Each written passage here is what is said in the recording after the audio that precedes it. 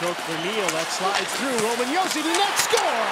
Colton Sissons with the tip-in, and it's a 3-2 game. And another collision at the net after the goal went in. Neal just absolutely collided with the head of Murray. Look at the action, a good aggressive pinch. Puck gets through, and that's from skating in. We'll have to take a look, was it directed at all?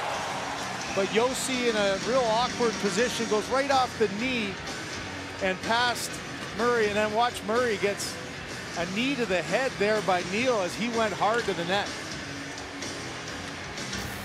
And wow, what a change. This building is dead silent.